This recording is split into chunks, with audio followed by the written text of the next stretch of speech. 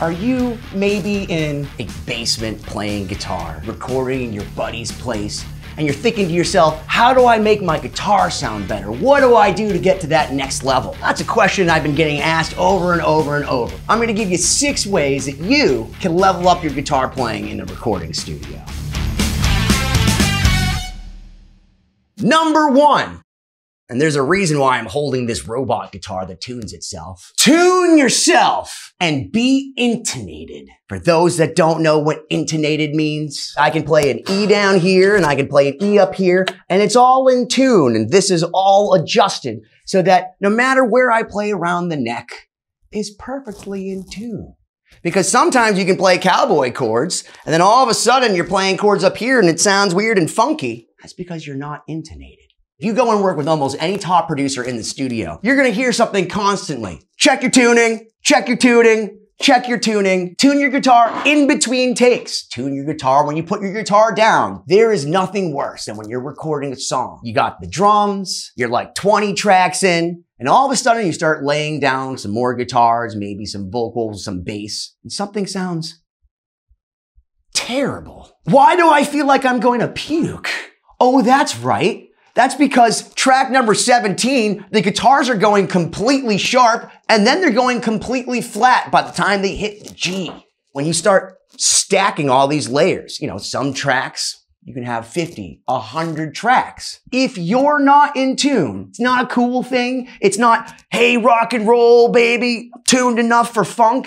It's gonna make people feel weird. I have a strobe tuner hooked up through the output of my amp switcher so that at all times I can just go,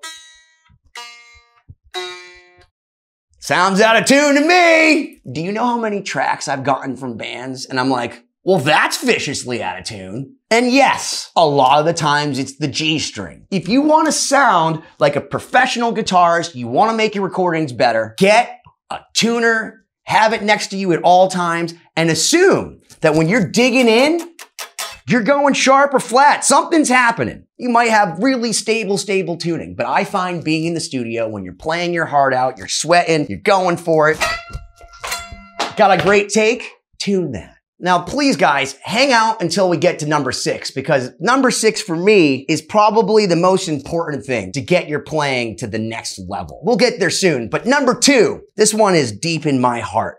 Be able to play to a click track. A metronome, something you can download on your phone for free that goes tick, tick, tick. You may feel that you have perfect feel. I would bet my bottom dollar that you're not playing a 4.5-minute song off the top of your head from start to finish perfectly to a click. That doesn't matter. Yeah, it does. Anybody that has really good timing can play to a click. When you actually know what measure you are in the song, because you've done it to a grid, whether you fixed it to a grid, that's a very different thing. But when you've played to a grid, you know where everything is. So you can send it to other people, have people layer things on top. And then if it sounds weird and messed up, you can be like, oh, look at that. The bass player's way behind the beat because you played to a click track. Dude, I sound great. I'm fine. Then you turn on.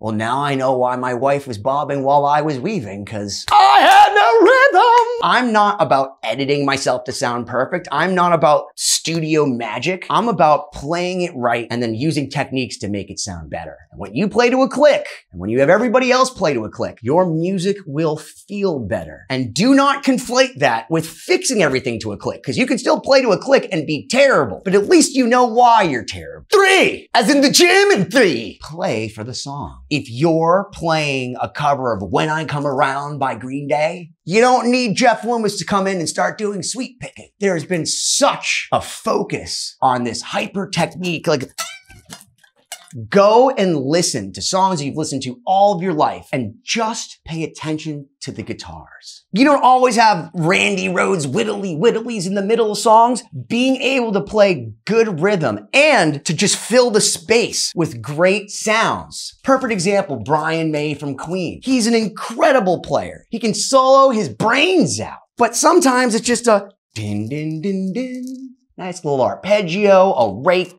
just a held out thing, because that's what the song needs. Becoming a great guitarist is knowing when to pull out the pyro and when just to play and uphold the song. Listen to a guy like David Gilmour. Pink Floyd has super simple guitars. The solos are simple, the playing is simple, and guess what? It's freaking perfect. Learn how to write parts that make the bass better, that accentuate the snare drum or the kick drum, where you actually listen to the other members of the band and say, hey, what can I do with this thing to make your guy's job easier? That's a great guitarist. More is more. That's true for Yngwie Malmsteen. That's not true for most people. I'm outside mowing my lawn to Elton John, not Yngwie. Which brings me on to number 4. Learn how to layer your guitar in the studio. My favorite basic technique is called doubling. It just means you record one part and then you play that exact same part, maybe with a different pickup,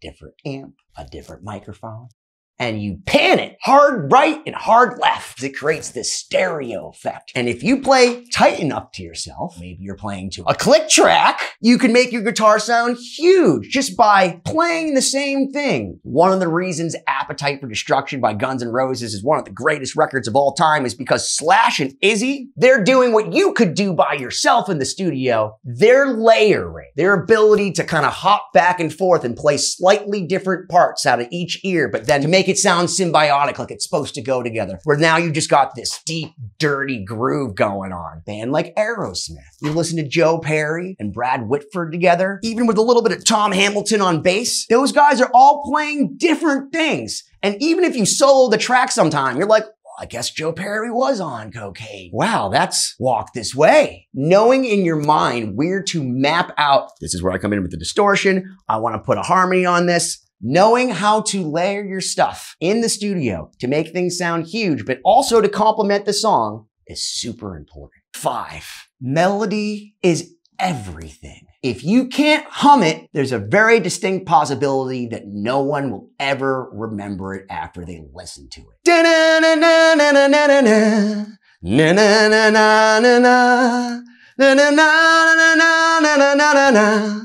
And you got me feeling all right. Just goes to show that I don't know the lyrics to anything, but I know the melodies to everything. If you can hum it, it will stay in your memory. Why do you think that all these songs have like the wa-na-na-na, wa-na-na-na, hey, hey, hey, goodbye? It's the catchiest thing in the world. Melody. If you have a good melody, if you have something that sticks out in your mind, a little earworm, that is so much more impactful than 1,000 notes. I am not dissing the Yngwies, the extreme metal bands out there. That's great. I'm saying that when a whole audience of 90,000 people can hum to what you're doing, it's going to be more memorable. And I gander to say, there's a distinct possibility that it will also be way freaking better. I'll go back to Mr. David Gilmour. Watch any Pink Floyd live album. Everyone in the audience, they're playing air guitar or they're humming along because his guitar solos are so iconic, so melodic, so perfectly written that they've become like vocal melodies that everybody knows. I can literally hum you the solo to comfortably numb note for note. Are you trying to write timeless songs that other people are going to love, or are you just writing what's in your heart, and that's black metal? There's nothing wrong with any of that. If you want to level up your guitar playing, if you want to be in a band and have people respect you, the more melodic you play, the more understanding of melody, the more ways that you can understand how to uphold a vocal melody with your guitar playing, the better of a guitar player you shall be. That's just a fact. It's one thing to be able to play for a minute or 2 minutes online and have these super shred techniques, but then never have been able to play Knocking on Heaven's Door or just jam with your friends. All you did was sit at home watching Paul Gilbert's video and practicing your alternate picking instead of focusing on, well, how do I actually write a good song? How do I become somebody in the studio that's valuable? Focus on playing things with melody that people want to hear again and again and again. You've made it to number 6. The most important thing to leveling up your playing. Go play with real people. My recommendation is find a great drummer. I can't tell you how much I appreciate my buddy Paul, the drummer in Lost Symphony. You've seen him on this channel a bunch of times. Paul, for the last 17 years, has made me a better player. He's been my human metronome, because it's one thing to practice to a click track. It's another thing to practice to a drummer, but most importantly, it's even better to practice to a drummer who's practiced to a click track, because then they're keeping up the click track, and then all you need to do is follow a solid drummer. I will say it's a double-edged sword, because if you get a poopy drummer, they'll be doing you a disservice. Look at Metallica. You wanna know why they sound so freaking tight? James Hetfield. His right hand is amazing. And even when Lars completely messes up, James Hetfield somehow is able to make it sound like they're playing tight. He's so good, he compensates for his boy Lars. Let me just go on record as saying he's freaking brilliant. He wrote some of the greatest drum parts ever, and when he's on, he's on. I've seen Metallica 22 times. The only thing that's never been off when I've seen them has been this right hand of James Hetfield holding his pick with 3 fingers.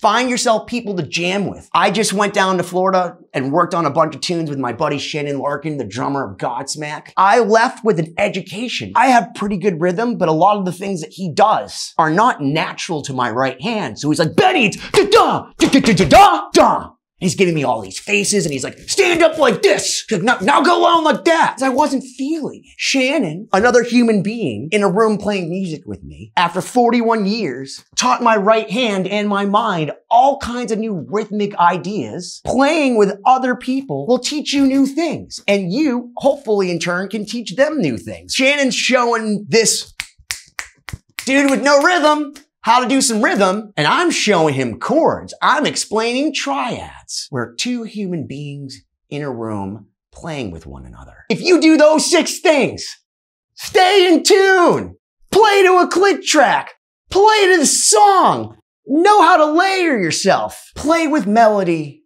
and then surround yourself with better musicians that keep you in line and help you learn, you will get better. And I can't wait to hear about it. Why don't you smash that subscribe button already?